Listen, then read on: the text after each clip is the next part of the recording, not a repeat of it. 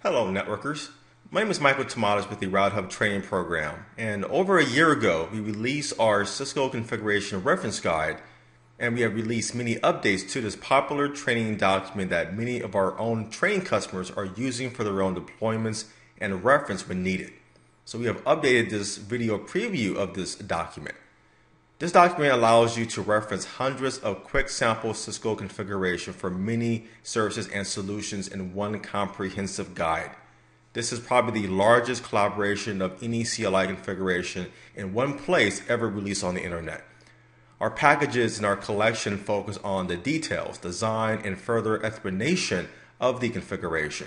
But the reference guide provides a quick method to access configuration to apply and use when needed. This is what we reference for many of our own configurations of client projects today. Let's give you a preview on what you can expect in this reference guide, including how the structure works. The configuration reference guide is broken down into various categories to organize the configuration. You can view this by first looking at the table of contents to see some of these categories. They include core network services, security, tunneling services, and a lot more. And under those categories, you will see subtopics like IP routing, LAN switching, multicast, and others here. But the best way to browse through the various configuration and topics is by using the bookmarks that's located here on the left. When you click here, you see the same kind of view, but this allows you to expand and collapse where needed. And that can allow you to go through any configuration that you're looking for and to reference the bookmarks and to go to a new section of your choice. So let's go through a couple examples. Let's say that we want to see configuration samples for EIGRP routing.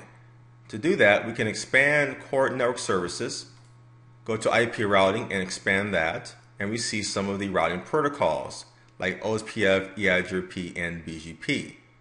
So for EIGRP, we can expand this out and see all topics related to configuring EIGRP.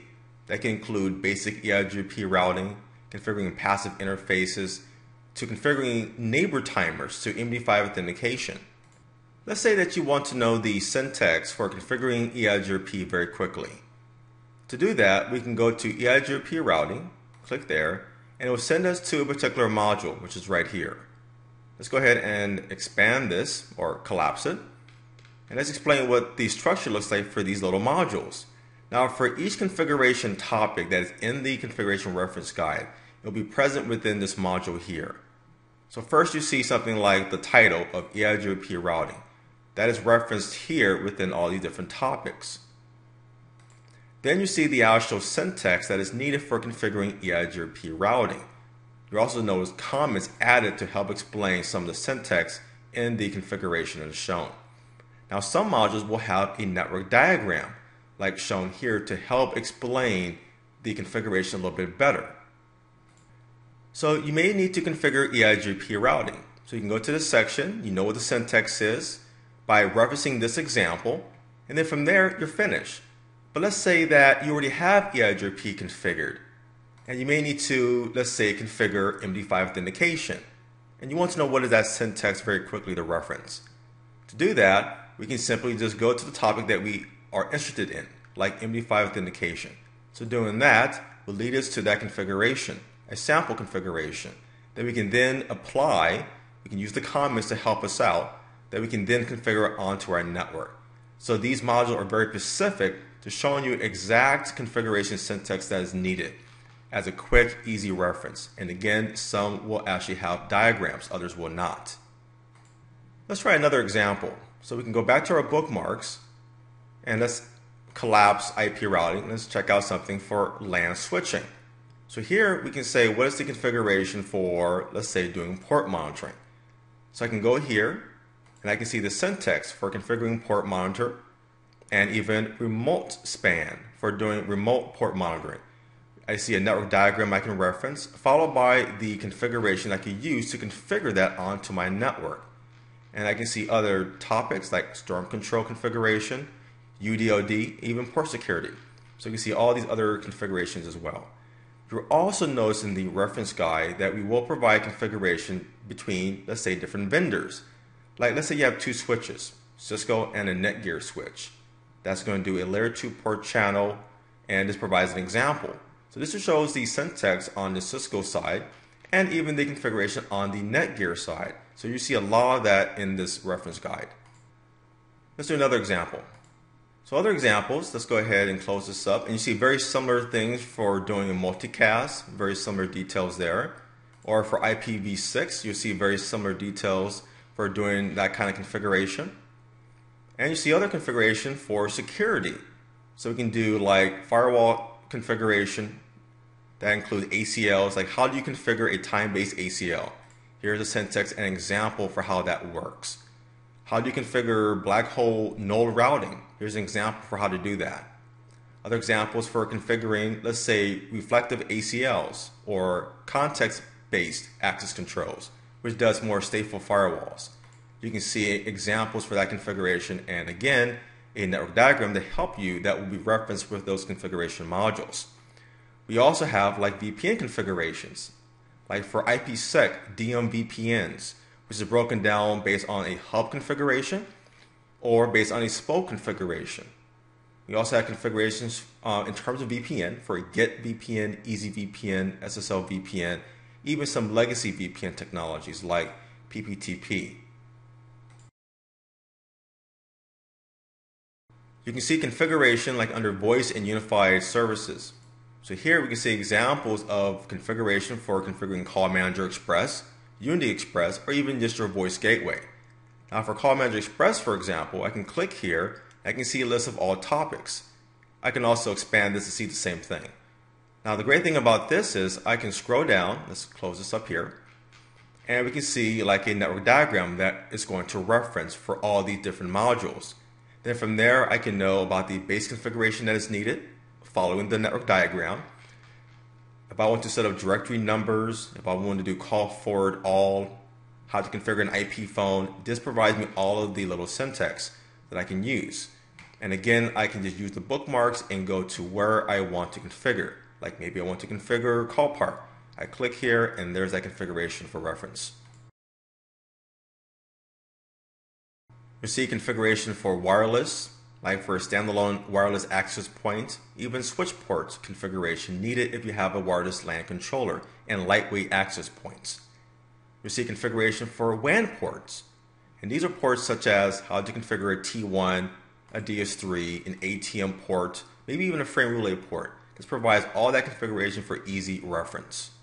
We also have hardware specific configuration, which is located here.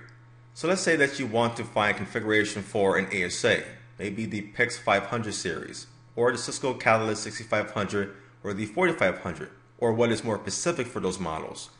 We have configuration for the Cisco ACE appliance, which does load balancing, even the Nexus series, whether it's the 7000 or 5000 series, since they both run the Nexus operating system, or the NX OS. And these are pretty big sections for all of them. Like for the Cisco ASA, if we expand this out, we can see many different topics for different configuration for doing NAT, even doing VPN configuration. Like let's say we want to do a configuration between an ASA and to another ASA. Here's that configuration. Or about an ASA to a Cisco iOS device. That configuration is listed here as well. So there's a lot of configuration under the ASA that also applies for the PIX and also for the firewall service module. For the Cisco Catalyst 6500, for example, we recently added configuration for doing VSS. That configuration is also listed here, followed by a network diagram for easy reference. And again, configuration for the ACE series for doing load balancing. Again, you see a nice user-friendly picture and the configuration that is referenced for that picture. And our popular Nexus series. So click here, we have a lot of topics here as well.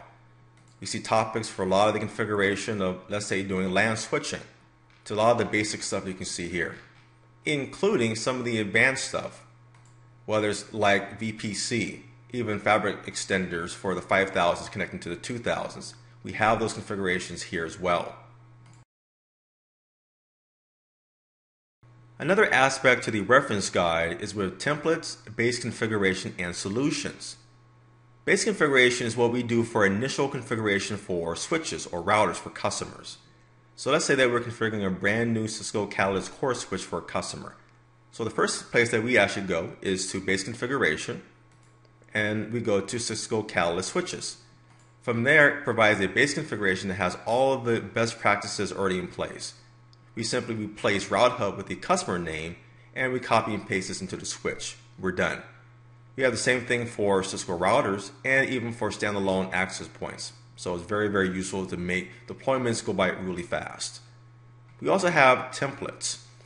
And templates is different things that we can apply, let's say maybe with QoS. So for QoS, let's say that we want to apply a QoS on a WAN router or towards the internet edge. These provide good examples or templates that we could apply onto those devices. And we have solutions and scenarios, and that's listed under templates and base configuration, which is shown here. When I expand this out, this shows the current solution that we have in our reference guide today. And one of the most common ones is the LAN and data center. So expanding this out, you can see different designs that are deployed in data center or LAN campus networks today. So you can see that a campus design could probably be a layer 2 access with a layer 3 distributional core. Or most environments want no layer 2 or the ability to extend VLANs anywhere on their network. Therefore, you're looking at everything being layer 3, the access, core, distribution, everything. So let's say that you want to configure this campus design that has layer 2 access and a layer 3 core. So I can click here and it will give me a picture followed by that configuration to make this design or to deploy this design within my environment. So it has those type of solutions within this reference guide. Another one very quickly is that these solutions could also be within these other categories. And a great example of that is under tunneling services. So under layer 3 VPNs, we have things like MPLS and VRF Lite. So when I click here, I can see an actual picture, an actual diagram of how VRF Lite can be deployed with different VRF domains. And this will show all the configuration from the perspective of configuration that's done on the access layer, the distribution, the core, even what we call the zone router, even the firewall between the zone and the core based on this picture that is shown here. So these solutions are not only within this section here under templates and base configuration, they can also be present in the different categories respectively. So this has been a preview of the Cisco Configuration Reference Guide, and you can get more details at routehub.net/config. Thank you for watching.